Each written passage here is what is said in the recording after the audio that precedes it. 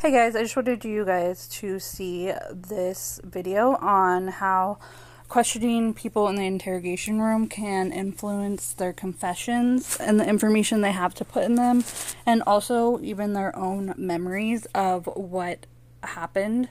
So let's get into it. But the bottom line is the same. You're trying to go more towards fact and away from opinion and made up stuff. I want you to look at this footage. The man in the video is Kenneth Osborne, who in 2008 was arrested and convicted of kidnapping and murder, and he was sent to jail for the rest of his life. And I want you to see what happened in his interrogation. They have satellites that are over our head right now that keep constant 24-hour surveillance of everything that goes on. And I've got these photographs at the time of the 28th, the day that she disappeared. And it's got a white truck on 43 Canal Road. And Ken, it's your truck. So what they did is they took a vehicle that was similar to Kenny's, parked it out there, and somehow were able to get an overview shot of that crime scene, suggesting that his vehicle was able to be pictured during the purported crime. And that was untrue. They used a phony picture of a truck that looked like his near the site of the crime to convince him that he was there. I don't even think they realize how messed up and unacceptable that is. There are countless studies that show that if you give someone evidence of something that didn't happen and it looks realistic enough, it will actually cause them to fabricate a memory. One of my favorite studies in this field is by Kimberly Wade, and it's called A Picture is Worth 1,000 Lies, using false photographs to create false childhood memories. In this study, they showed a bunch of people who had never been on a hot air balloon in their lives a picture of them as a child on a hot air balloon. It was completely photoshopped. And in 50% of cases, people recalled the day and they gave their experience and they talked about how it was, even if it wasn't even a real thing. The reason for this is because our memory is a highly flawed system. It's built for practicality, not for accuracy. So very often, especially if there's a lot of emotions involved, or if it was a little while ago, we take in those emotions, we take our creativity, our imagination, we take memories from other events, and we could fabricate things and we could swear to remember things that never actually happened. So when you're in an interrogation and you're showing a guy a picture that is not real, you could be causing something in his head that never happened. So here are two ways to avoid this at all costs. First, be excessively critical. If something feels even a little bit wrong, stop and think about it. Ask for more evidence. Ask them those questions we talked about earlier. How do you know? Why do you say that? Get all the facts. And if it feels wrong, don't accept someone else's opinion. Form your own, especially in sensitive conversations like an interrogation. Second counter is that people who are exaggerating or fabricating, especially on this level, are also lying, and we can see indicators of deception all over their behavior. So for this, an indication that Jerry Holman is lying is when he says it's realistic. Like, that's not what you would say if he was actually telling the truth. You'd be like, this is real life, dude. This, you know, like, this is the truth. This is what really happened. Saying this is realistic implies that it's fabricated. Like, that's what realistic means, is like something that is not true, but it looks true or something like that, you know? And so that's an indication that Jerry Holman is lying, in my opinion. Let's keep going. So this next one is the main reason why originally I felt that Richard Allen was innocent. And furthermore, when Jerry Holman was investigating him and he was saying that this bullet is yours, like, I'm not the one that has a bullet there. And Richard Allen's like, neither am I. And he's like, I'm not the one that said this, this, and that. And Richard Allen's like, neither am I. And so, in my opinion, that is a sign of him being innocent.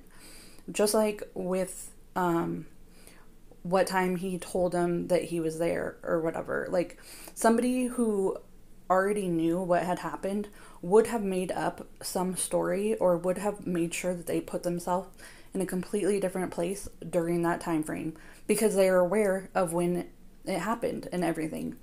Like, I don't know, Ron Logan. Not saying he's guilty, but that's definitely a sign if they preemptively know to lie about what time something happened.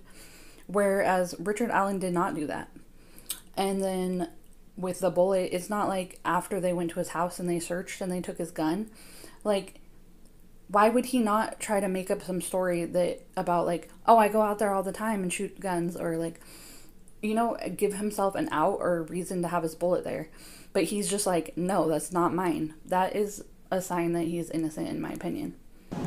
Is there any physical evidence that you know of that he was in possession of that would tie you to where he was found? No.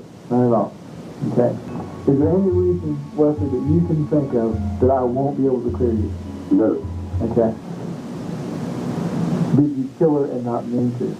I did not kill Teresa. One of them was the presumptive question. This is a question that doesn't accuse someone, but sort of hints at them that you might have some information, and if the person is guilty, they have to re-question their entire position and their entire story. So in this case, right in the beginning, he asked him, is there any physical evidence that she might be in possession of that would tie you to what happened? Now think about what that would do in your head if you were guilty of this crime. You would think to yourself, wait, what is he talking about? Do they have some sort of physical evidence? And you might want to come up with a story to cover your butt. So you might say something like, well, you know, she borrowed my truck earlier that day, so she may have had some of my things, or she came by before she went to the bar. Just something, or you would hesitate or rethink they would see that. In his case, we got a direct no. If you're lying, this is a very difficult position to be in, because if they do have evidence, now you really have to climb uphill. There are people right now in jail serving life sentences for a crime they did not commit because they were manipulated by someone that they trusted.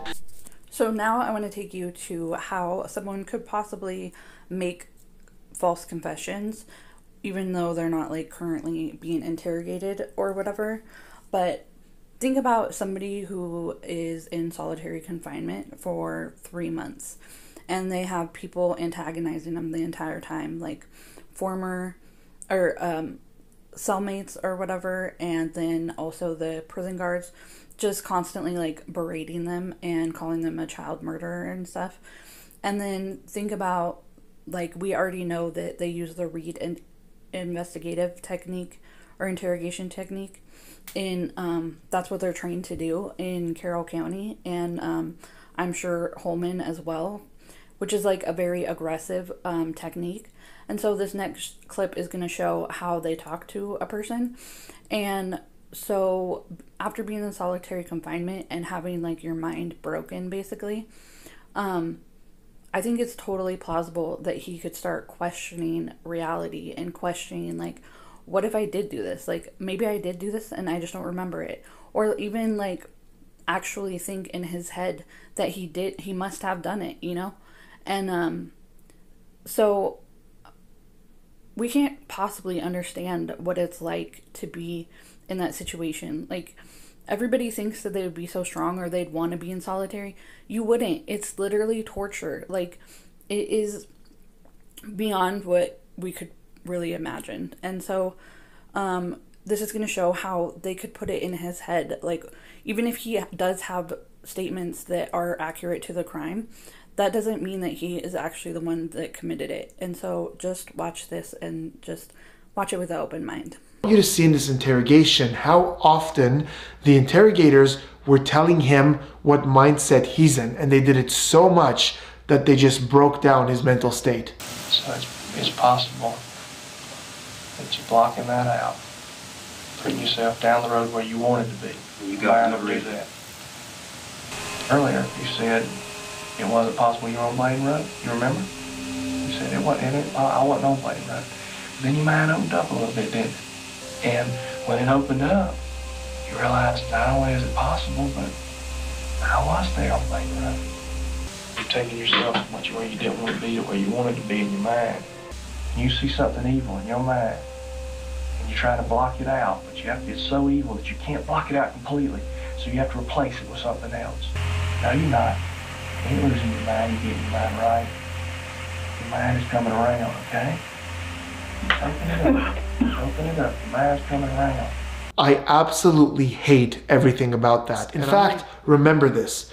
Anytime someone presents their personal opinion as fact, they're attempting to manipulate you whether they know it or not. This is in legal situations where you ask for a lawyer. Make this a rule in your head, never deviate, really drill it in there.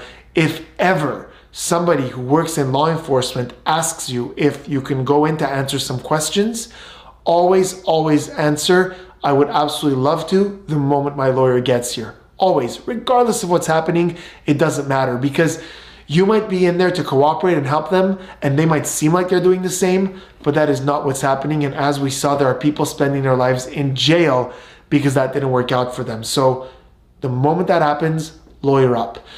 Thank you guys for watching. Tell me what you guys think in the comments down below, and see you next time. Bye.